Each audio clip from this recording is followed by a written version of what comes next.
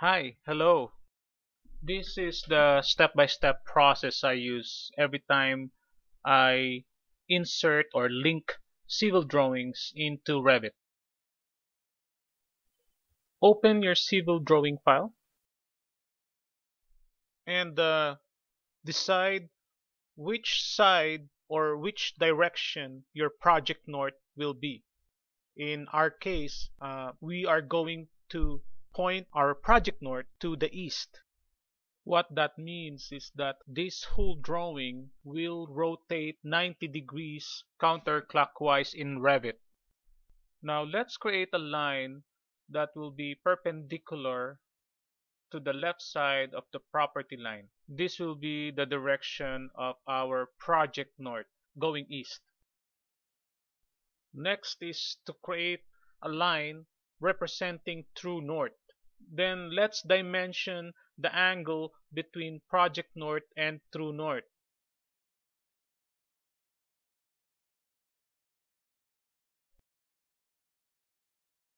Adjust your angle precision to max. This will give us more decimal places. There are four corners in our property line. We are going to select the upper left corner by this orientation, but in effect, that will be the lower left corner when it gets inserted in our Revit file. In the command prompt, type point and select the endpoint of the property line. Then type PD mode in the command prompt again, PD mode, and change it to 34.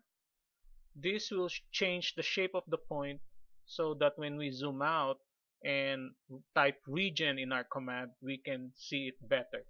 If you click the point again, the one we just created, and look on your properties, it should give you the value for the position X and position Y. So all in all, we should have three information: the X, the Y, and the angle rotation.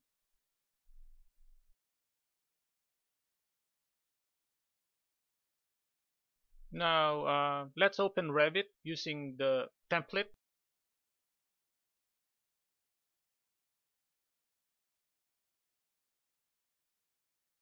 Let's create a simple wall to represent our horizontal line. Make sure that we are in our project north orientation. Now let's create or specify the coordinates at the lower left corner of our property line by going to manage, then coordinates, then specify coordinates at the lower left corner of our property line. Then we need to copy the information we got from our point in CAD. Remember the position X and position Y. Position X will become east and west. Position Y will become north and south. Make sure that our elevation is 0.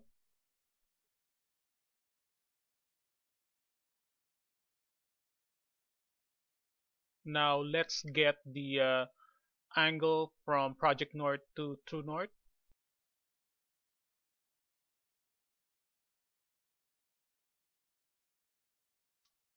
Let's double check to make sure that we type the correct information.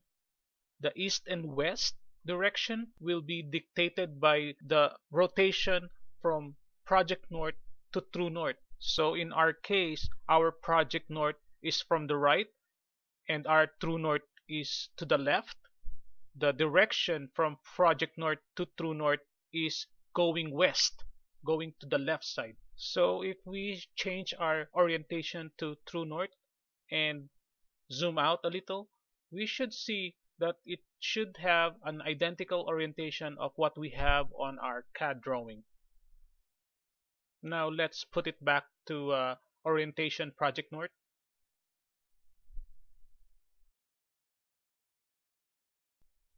So we can insert our CAD file. Go to insert link CAD.